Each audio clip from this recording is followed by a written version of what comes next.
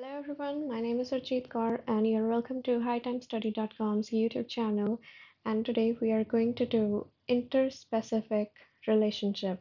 So please note down the word inter. So there are two terms, inter and intra. So here we are going to do the inter, not intra. Inter means between different species, whereas intra means within same species. So, interspecific relationship means type of interaction that occurs between population of different species. Example we have is parasitism, predation, mutualism, etc.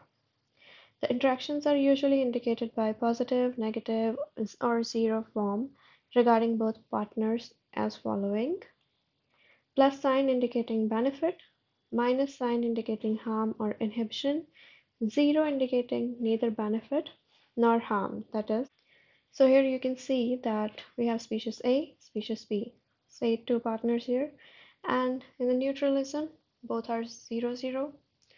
Then commensalism, positive, 0.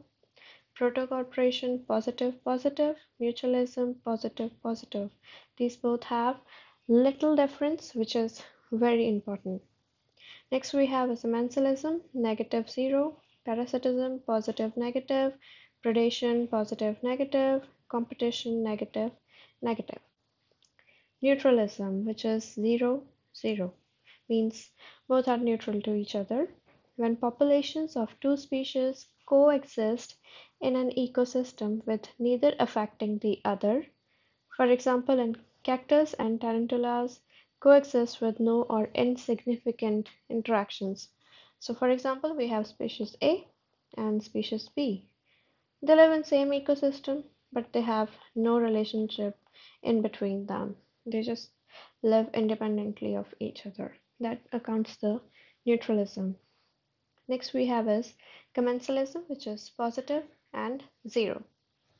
Means when one species population is benefited, that is commensal, while other remains unaffected, which is the host. So let's say we have species B and species C. So we have B feeding upon C, and B feeding upon C becomes the commensal, and C has no effect. Whether it feeds on it, B feeds on it or not, it has no effect.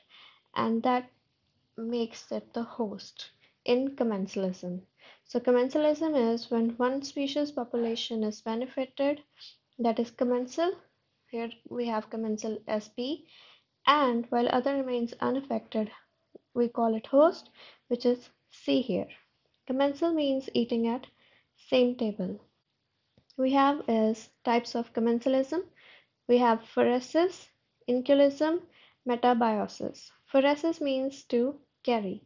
The phoront is carried in or on by the host from one place to another. Say we have species C, and species C carries species D from one place to another. So that makes it phoront is carried in or on.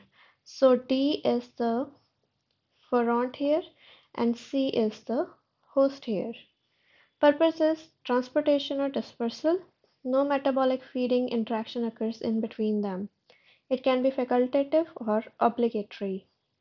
Example we have is pseudoscorpion, usually found under the elytra of harlequin beetle.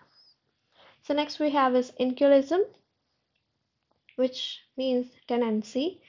Inculine lives as commensal in nest, burrow, or dwelling place of the host. Say we have species E and F. Species E lives in a burrow, and species F also lives in the burrow of species E. That makes the inculism. Inculin lives as commensal in nest or burrow or dwelling place of the host. So F becomes the inculin and E becomes the host here. So we have example: Habrotrocha rosa lives in the pitcher of Sarracenia purpurea. which is the purple pitcher plant. Next we have is metabiosis.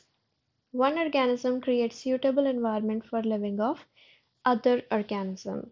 So say we have organism G and H. So organism G makes a suitable environment for living of H. That denotes the metabiosis. For example, hermit crab lives in the shell of gastropod to protect their body. Next we have is protocorporation and mutualism, nearly related but with very significant difference. So both are positive, positive, positive, positive. Protocorporation, first of all, let's take it. Populations of both species are benefited by the interaction. Interaction is not obligatory. So this is the difference. In protocorporation, both are benefited, but the interaction is not obligatory. Say we have organism I and J. So I and J can live together, but this interaction is not obligatory. I can live independently, J can also live independently, which denotes the protocorporation. I benefits from J, J benefits from I, but these can live independently. So this is also called facultative cooperation or facultative mutualism. For example, sea anemone attached to the shells of hermit crab.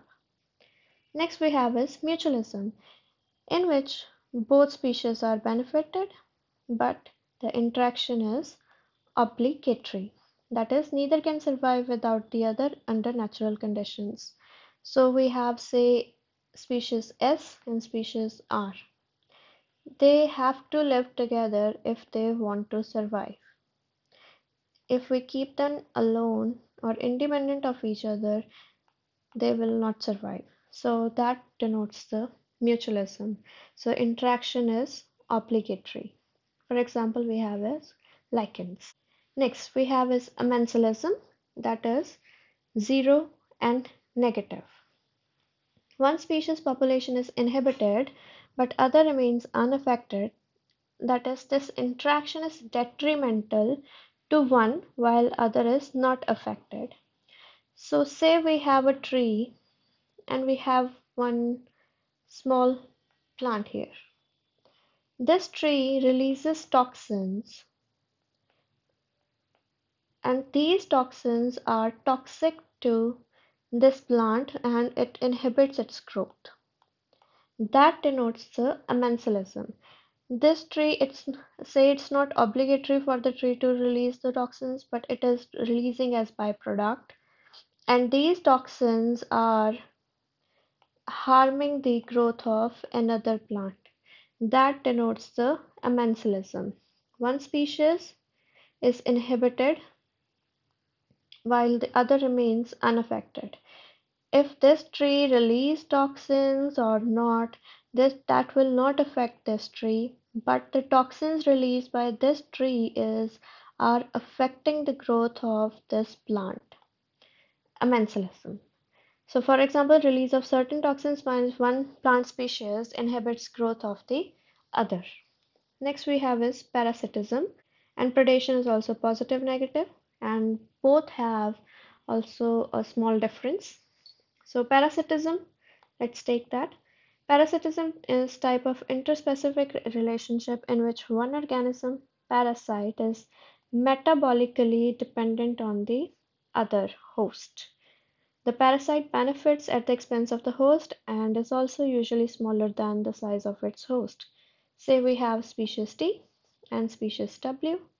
This W species lives over species T for food, energy, habitat, etc.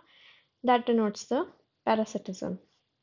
Parasitic relationship is said to be obligatory as normally the parasite cannot survive without its host. For example, we have ticks, leeches are blood-sucking parasites. Next we have is predation. This is also positive negative. Type of interspecific interaction in which one organism, predator, obtains food energy by consuming the other organism, prey, usually after killing it. So we can say here is say species S, and we have species U. Let me increase its size. So we have species U. So species U feeds upon species S by killing it. This denotes the predation. Predation also includes grazing by herbivores.